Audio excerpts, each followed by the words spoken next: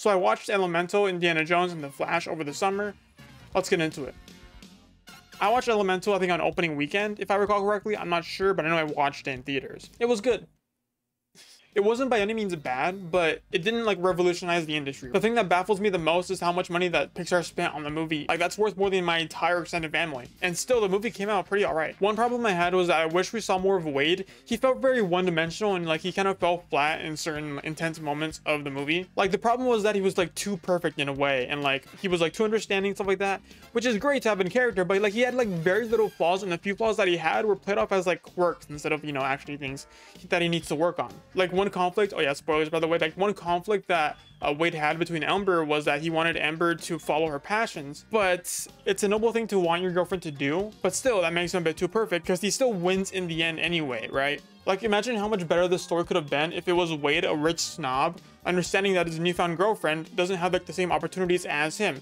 And yeah, Ember could still follow her passions in the end, but Wade comes out being like a better person. The second thing about this movie is that it tries to be Pixar's Zootopia, and it obviously isn't. But it's not really the movie's fault or like the plot's fault in general. It's just the fact that there's like not much effort put into like the city overall in terms of like these elements coming together to create this new society, right? They should have really put more thought into like this world of elements that are trying to build this city that uses their abilities one way or another. Like, why do water people use the train in general, right? We could just have like giant pipes that just take people, you know what I mean? Like that's all you need to do. Or maybe just have other pipes that suck in wind people and like shoot them out the other side. Like, there's one bit in the movie where like you see wind people like walking into a blimp and like they inflate it. It's fine, but it's like they're faster than the blimp already. Like, why are they going into the blimp for? Like, what's the point? It just felt like there was like no effort put into like the design of this world and like see how all these elements interact together, right? Like, have you ever watched the cartoon where it's just animals living in the human world, but there's like no humans around? Like, that's kind of how it feels in this movie. Like, also, why is it only earth, air, water, and fire? Like, why can't we have like bismuth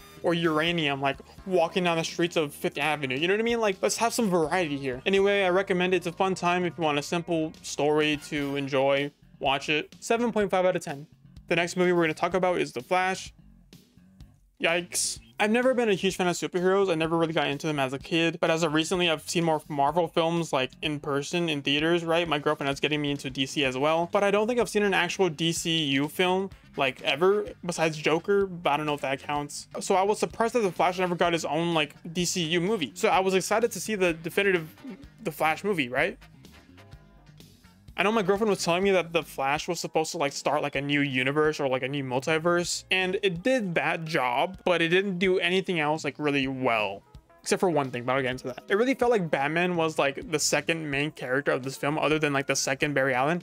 And it just kind of felt like weird. I didn't want to see Batman. I came to see The Flash, you know what I mean? I feel like if they rebranded this movie to like a BCU film, like Batman Cinematic Universe, like people wouldn't complain as much because, you know, there's a lot of Batman in this film. Though I wasn't comfortable supporting Ezra Miller, he did okay as The Flash, right? He wasn't bad. He felt more like a side character that was like given his own movie, you know, like someone else. But I did like the climax where, you know, it was second Ezra Miller like going back in time and trying to fix things, but he couldn't fix it no matter how hard he tried, and he became the villain in his own way, which is really neat. I did like that ending, which was the one good thing that I mentioned before. The biggest problem was the CGI. It looked horrid. It looked like a PS2 game, basically. Everyone's been saying that. Like, I say it too, I guess. So, you know, here we are. Overall, I wish we had more of the Flash in this movie because Batman really took the show, or like took the focus in some points. 5.5 out of 10.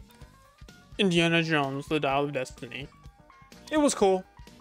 The story was fine. It reminded me of like the Jumanji reboot in 2017, Journey to the Center of the Earth, its sequel, and like a hint of Jurassic World Dominion. They used CGI to make Harrison Ford look younger in certain scenes. It wasn't bad, but it didn't look good. It was more like a video game cutscene, which it reminded me of a lot of, actually. Like, if you've seen The Last of Us 2, you know what I'm talking about. It's like that good at this point, right? And yeah, it wasn't a glaring issue with the film. Like, the story was fine overall, I guess. But that's just like one thing I wanted to point out. I've also never seen an Indiana Jones movie before, and as like a first-time viewer of Indiana Jones, I wasn't like lost. I was like perfectly caught up on everything, I guess. I mean, there wasn't much to catch up on. It was just an old adventurer like living out his last days as like a history teacher. One thing that told me there was like an old reference coming up, like someone from the past came back in this movie, was that during the theater showing, I was sitting next to two old ladies that would react to certain things. So when someone came on screen, they were like, "Oh look, he's here," and then that guy died, and then they were like all sad.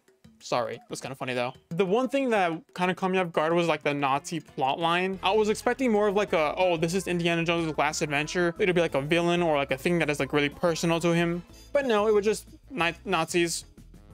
But I did enjoy the twist at the end. So if you're gonna watch the movie, there's a twist at the end. Also, I know they give a reason as to why the kid is there, but he just doesn't do anything in this film. Like, why does he matter? If you don't know what I'm talking about, like there's like this one kid, I guess, that tags along like halfway into the movie, and he just like joins the group and he doesn't do anything other than like, get captured and then like help like fly a plane at the end.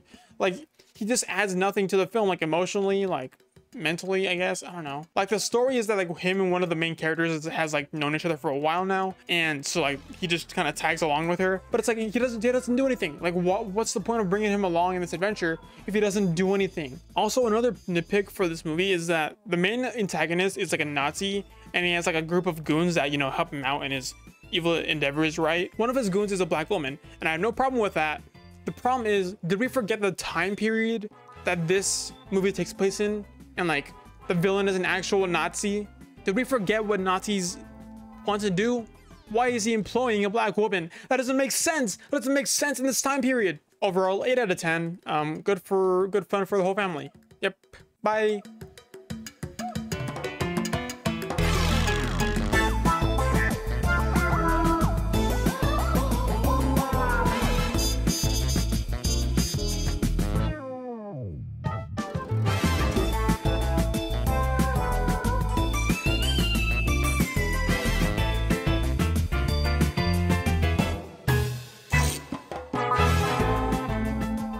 Good video.